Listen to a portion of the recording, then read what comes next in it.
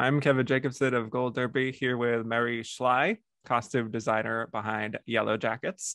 And I mean, this is a show that half takes place in the 90s, other half is set in modern times. But I actually just wanted to start with your conception, and what you think of the 90s as in terms of aesthetic, especially for the teen girls like we see in this show, and how maybe that informed the styling for the teenage girls of the characters. Right. Well, the mid 90s, I think, is often confused with the aughts, which is also trending right now. But the mid 90s is a much more, especially on the East Coast where this takes place in New Jersey, where I grew up. It's a little bit more naturalistic than later in the 90s, where people are over plucking their eyebrows, and it was larger silhouettes. It was more naturalistic. The grunge obviously was a huge trend, and that was really just coming out of what people wore in a naturalistic way in Seattle, so I think, and it was a much more rebellious time too, especially when you think about girls in that time. It's like riot girls and that kind of taking back, that kind of idea of girl power is coming into blossoming at that moment in time. So, but nevertheless, as you see in our cast, there's lots of different types of girls. There's not just one. So you have people who are, there's also sort of a very conservative, preppy version, not very conservative, but, leaning towards that kind of classic preppy on the East Coast. And then there's, which we see in Jackie, like the Limited and that kind of thing, and the Gap. And then, we have alternative, which is a little bit more Shauna. And then we have very, very alternative, which is Natalie. Right. And then Misty, which is just kind of nerdy. Sorry. Yeah, well, I think also the soccer jerseys in the beginning are very important in a visual design. That I feel like when you think about this show, or at least when I think about the show, those jerseys, for whatever reason, they just come to mind. So could you talk about just the color choices and the design for those, and also, I guess, what your collaboration was with the showrunners of just really establishing that aesthetic at the beginning? Right. Well, the showrunners obviously came up with the idea that this team would be called the Yellowjackets, right. And they really wanted it to be blue and yellow, or blue and gold, as opposed to black and gold. So that was our jumping off point. And, we did a lot of research from yearbooks of the time and friends of mine who were on soccer teams in New Jersey.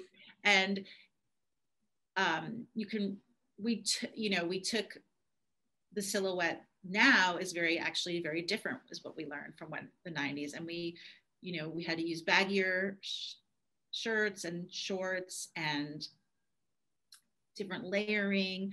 And then they had a very distinctive, one of the looks from that period was a very distinctive polo collar. So we made a lot of those jerseys and tried to give it a real all-American feel to it.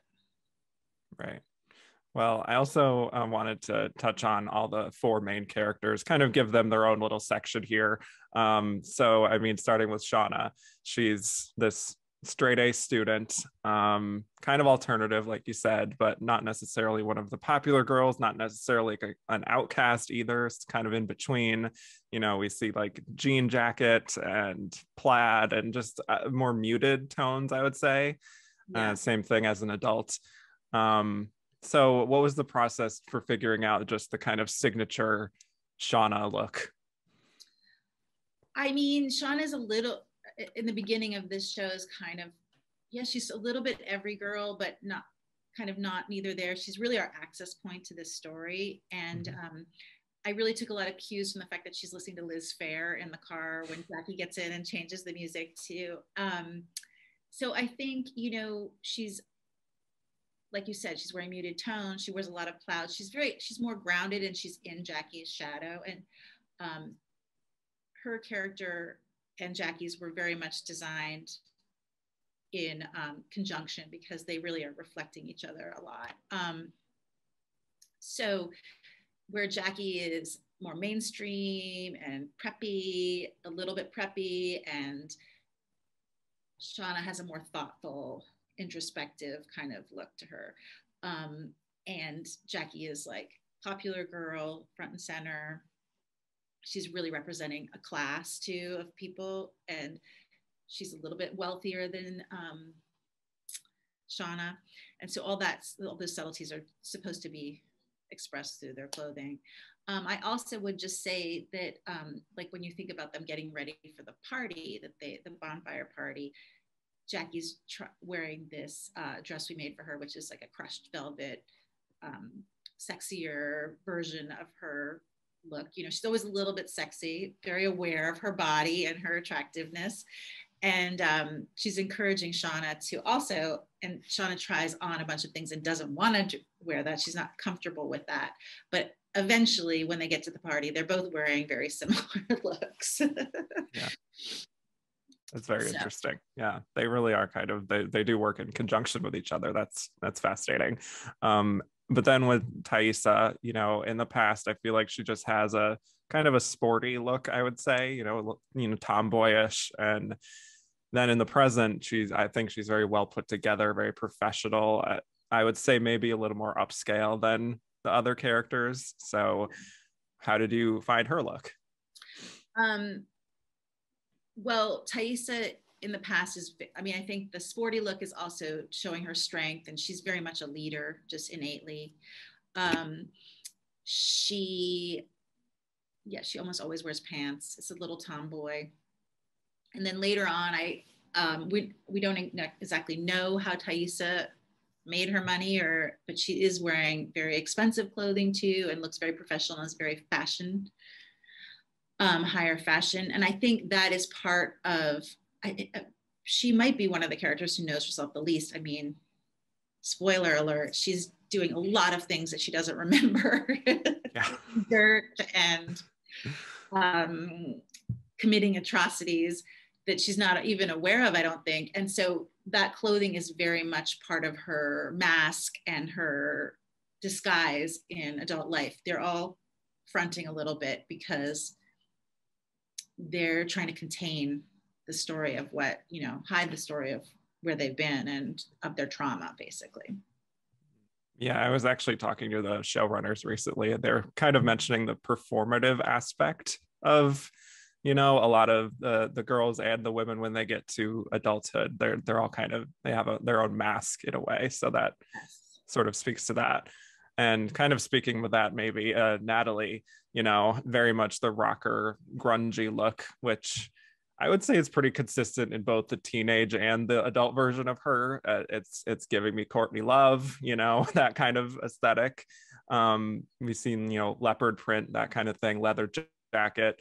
And I think honestly, of all the main characters, you can just, I feel like you can tell just by the way she dresses, maybe the kind of person she is.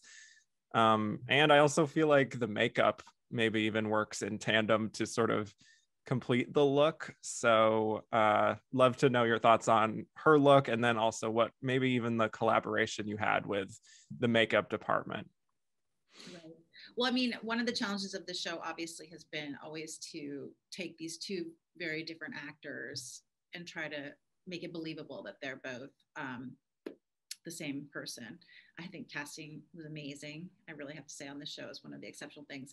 But so we tried to create links between those, the past and the young, in most cases. But like in the pilot, Natalie, when you see her, adult Natalie, at our first shot of her is like meditating at this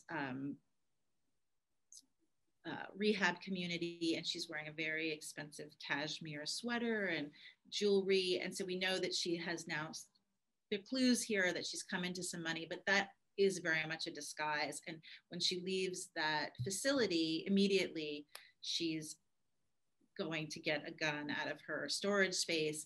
And so I think actually that's her costume. And then as she comes back to New Jersey and starts getting back in touch with past her past character is coming up more and more. So we're seeing the links with the leopard print, and that's also kind of some wilderness theme in there, some animal skin themes. But yeah, I mean, Juliet was very inspired a lot by Debbie Harry and different punk aspects to this character as well. So yeah, she still wears a leather jacket. It's just a much more expensive one. And she's still wearing leopard pants, but now they're Dolce & Gabbana where they were. Exactly. The store.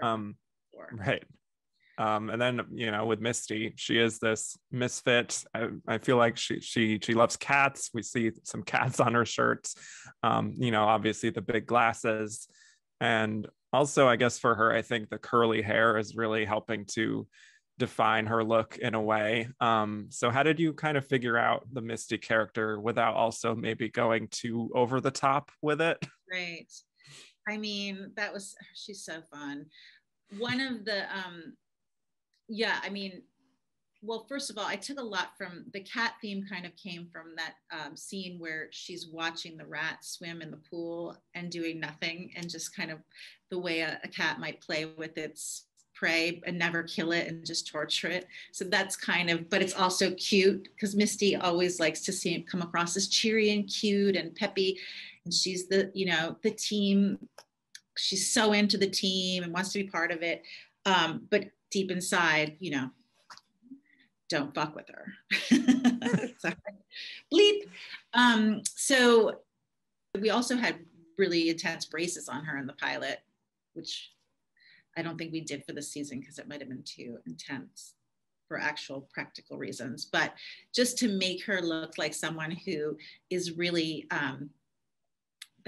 just to bring out the awkwardness of that age and those emotions that we have at that time in our life. And honestly, some of the things we're battling against is like having to deal with a bad hair day, or braces can really be epic at that point in your life. So I think it actually makes Misty very empathetic. True. Yeah.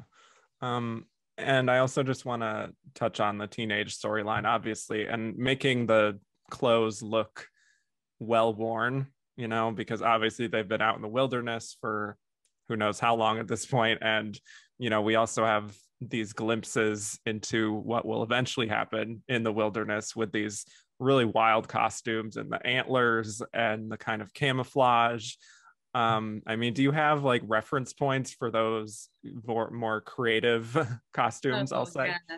I mean, I did do a lot of researches on masks all over the world. And one of the challenges, of course, with that scene, which inspired these costumes, was that we couldn't see who, you know, for storytelling purposes, we could not see who these people were. So that's why we had to have a mask. And so it kind of led to the development of whatever this ceremony has these sort of, and also it's freezing cold. So in my mind, those are balaclavas that, you know, like ski masks. They're made out of like the sleeves of sweaters. They got very crafty during that time and took pieces of their own clothes and repurposed them in ways to service both the ceremony that they're performing and the environmental situation. And we had a lot of fun, as teenage girls ought to do. They like to decorate. They like to, so we came up with this idea that each one would have a specific animal. One's a skunk, one's sort of representative of a bunny. And then our fans are calling the Antler Queen is a little bit more less amorphic. Like she's not something that's totally identifiable. But a lot of the like Misty's mask that she lifts up. I mean, one of the first meetings I had with Karan Kusama, the director, was about that mask, and she loved the idea that it was almost like a veil, like a bride's veil. Like we really tried to lean into symbolism that's specifically female to underline that this is a very like story about women surviving in the wilderness and their own personal wilderness. Another thing was that we took furs and scraps of clothing and we wove them like you would learn at camp how to make a pot holder.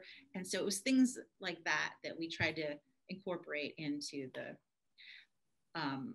wilderness costumes. Each animal is sort of a hierarchical position in their mean girl clique.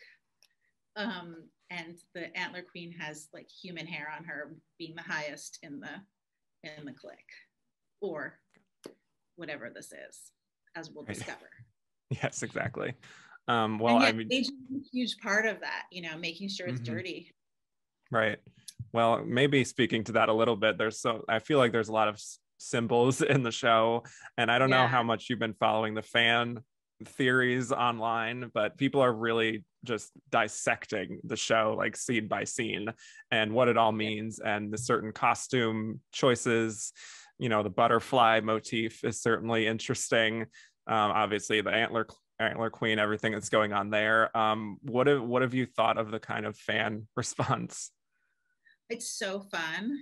It's like the most fun ever. And you know, a lot of it came out of necessity. Like we kind of came up with that idea during the pilot, like when they're getting on the plane, we should plant certain things on the plane that we're going to see later in this wilderness costume, so that people can harken back to that. I mean, the iconic pink Converse sneakers that come to the edge of that kill pit. I know who some of these people were, but not that character. I was like, we need to move these shoes around onto different characters, because we don't know who, we have to see them somewhere in the wilderness and we don't know who they belong to. So at some point I'm like, well, they would be sharing their clothes anyway. They're sharing their resources as they're living there, and they're kind of grabbing what they can. So you'll see those move around. There's other things. The fur rabbit coat that Lottie wears is supposed to kind of hearken to later on wilderness fur. There's little details like that. So that was really fun. We had fun planting those things. So it's fun that people found them and are taking them to the next level. Some of the theories are really up there, and I'm like, oh, that's kind of good. Maybe we should do that. Maybe steal a few elements of those theories. Yeah. Well, really quick before I let you go, we are an awards website, and I did just want to point out for people watching that you are an Emmy winner. You won for your work for Transparent back in 2015. Just curious if you had strong memories of that experience, and just how much maybe that felt like it had an impact on your career and moving forward and all that. Oh my gosh, that was obviously unexpected win, and also so thrilling to be honored by the Academy.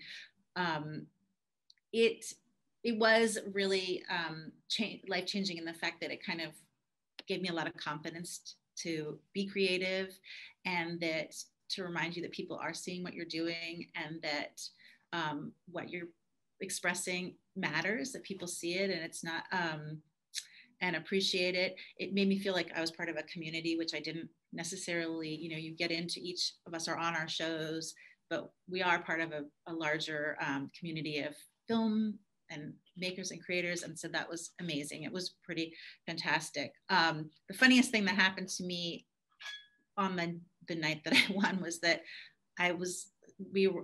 Nancy Jarzinko and I both won, and we were walking up and we heard this go, and we looked around and it's Bradley Whitford from our show who had also won. And it just felt